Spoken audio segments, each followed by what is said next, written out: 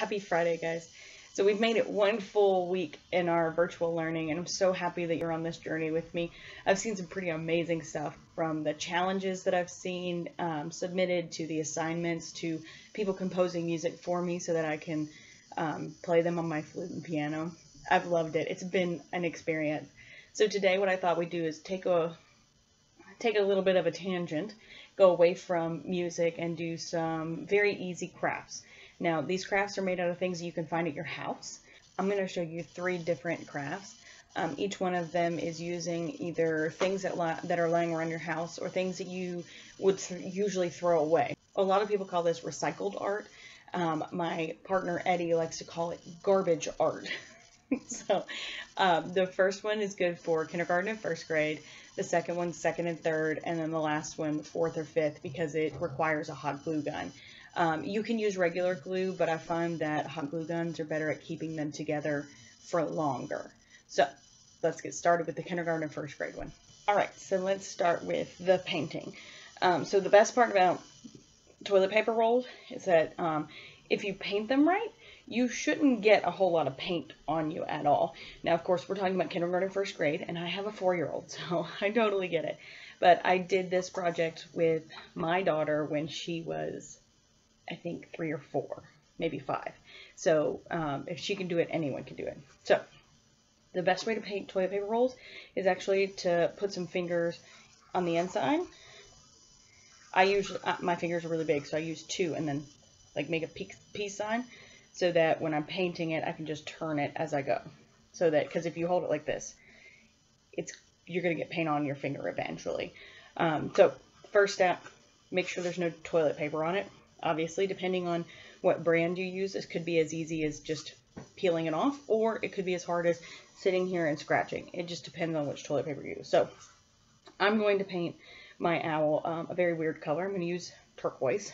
And then I have a big brush. Whatever brush you have, use it. If you've got a small brush, it's just going to take you a little bit more time than it does me. So I'm just going to make sure I get a really nice, pretty coat on my toilet paper roll. This toilet paper roll I chose for the demonstration because it's a little bumpy. It was a little squished. So you can also use paper towel rolls. You're just going to need to cut them into sections for the owl and for the 5th grade project if you're doing that. And there you go, all painted. So then you're just going to set it aside to dry. I always have paper plates in my house for whatever reason, birthday parties, that sort of thing. So I always have these lying around. They're great to use, or you can use paper towels to put them on, but it's a great idea, or paper. It's a great idea to put them on there because it could transfer paint. Any paint will do except for watercolors. I'm using acrylics, but I think tempera paint is fine as well. Just the regular Crayola paint will do just fine. So I already have one prepared because I knew that we would be doing this. So the first thing you're going to do is squish the owl. So we're going to take one side and push it in, and then we're going to take the other side and push it in as well. And you may just need to work it just a little bit just to get it to stay put. You can use glue if you want, but I find that they stay relatively well as long as you push them a little bit. So there's the top of our owl. Now the next step of this is up to you. I have paint galore, but if you don't have paint, the next best thing, markers, permanent markers or otherwise. So I'm going to use a permanent marker for this one, and he's white, but he can be any color that you want. So I'm going to start with big eyes. So you're going to make 2 big circles on the front, and I'm not all that great at drawing circles, and then little circles for the pupils. Okay, just like that. There's my owl. He's adorable.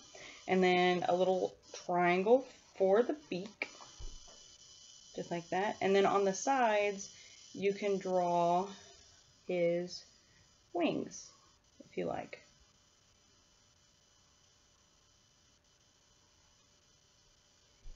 Just like that. Now, there are other ways that you can do this. You can also paint it, or we used paper and cut out the eyes and the wings. And the wings actually we taped, or we glued right here, and they actually stuck out. So either one of those is fine. I just used marker, but I could also use paint if I wanted to make it a little bit more dramatic. So if I wanted to take those wings and use my blue, so there he is with his blue wings. And then you can also do other things, such as if you want to add some color to his beak, you can do that as well, or add polka dots or stripes or whatever have you. And then you have an owl. And the cutest thing about these is they can actually be used as ornaments on a tree for Christmas. That's why we made them. We always make homemade ornaments every year. And so you can actually stick it on the branch and it'll stay if you have a fake tree like me. Then you can just bend them up, stick them on, and they work like that. So there's our first project, our little owl. Super simple, very easy. So our second project is a bookmark, and it's actually something that I did with my DIY club in 3rd grade. So some of my 3rd graders actually know how to do this already, but I'm going to walk you through all of the folds that it takes to do it. And there's like a billion videos on YouTube as well. So if you're not getting what I'm laying down, just look up corner bookmark on YouTube and it'll pop up. So we actually did these last night. This is Vinny's, his is a monster. And then all you got to do is just, they fit on the corner. So it's actually a bookmark that you can use. So whatever page you're on, you just move to that. And then you stick your monster on, or your whatever it is. Leah made a giraffe. And then you're good. So I'm going to show you how to make them.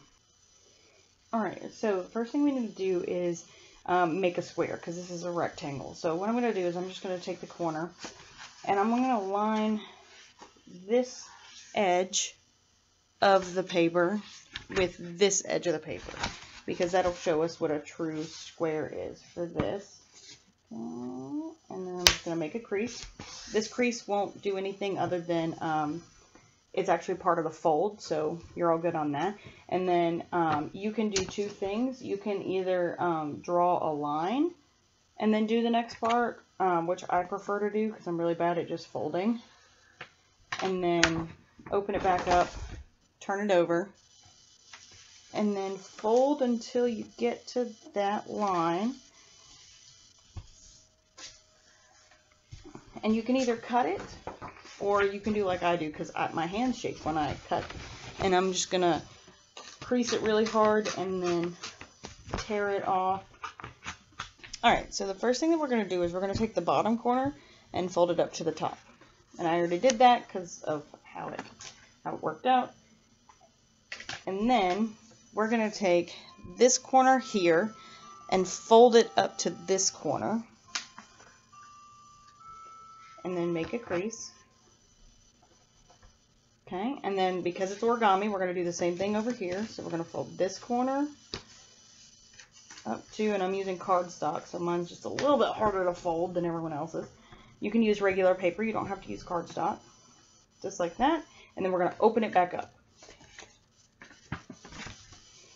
And we're going to go open it to here. Sorry. We're going to open it back up to here.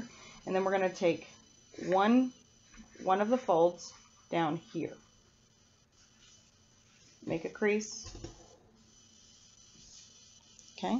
And then we're going to take this and fold it up. There are two ways that you can do this. If you want to fold it before you tuck it, you can, but you don't have to. So I'm just going to tuck it into that pocket and then fold this one back up. You may have to kind of work with it. And then I like to do this because it makes it a little easier. And then tuck, just like that.